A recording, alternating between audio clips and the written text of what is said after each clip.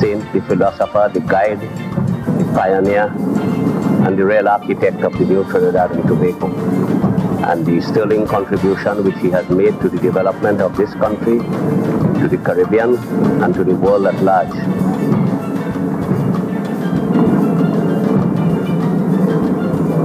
I think Dr. Williams was a considerable national leader and statesman, largely because when he came, he brought political enlightenment to the people and public education, like all the great nationalist statesmen of the post-war period.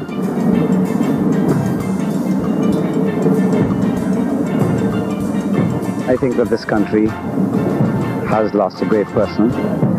There is much which this country has to be grateful for. However, the country must go on, and I believe that I would like to appeal to everyone for peace and unity at this stage.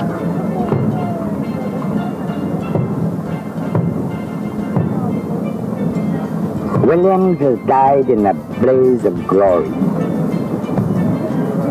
The glory of having liberated an entire people from the shackles of colonialism and introducing them to an era of Republican Trinidad, where they have enjoyed a sense of dignity, a sense of pride, a sense of belonging hitherto unknown.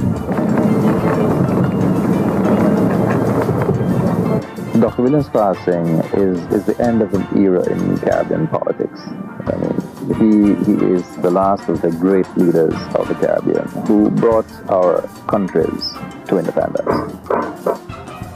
Born September 25th, 1911, 2011 marks the centenary of the birth of Dr. Eric Eustace Williams. The longest-serving head of government in the Commonwealth Caribbean, Eric Williams emerged as a political leader and ushered in a new era in Caribbean political history. Williams fought against colonial rule for the independence of Trinidad and Tobago and led the nation for a quarter of a century.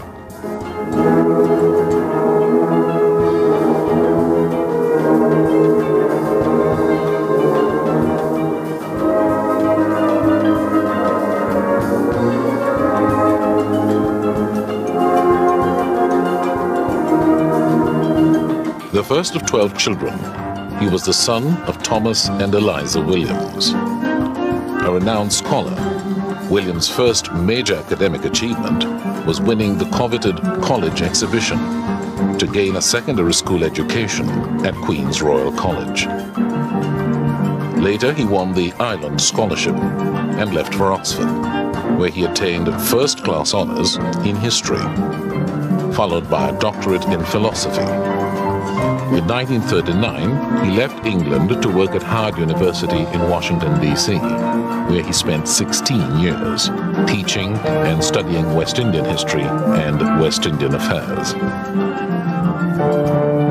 Williams was also associated with the Anglo-American Caribbean Commission until 1955, when his contract was not renewed.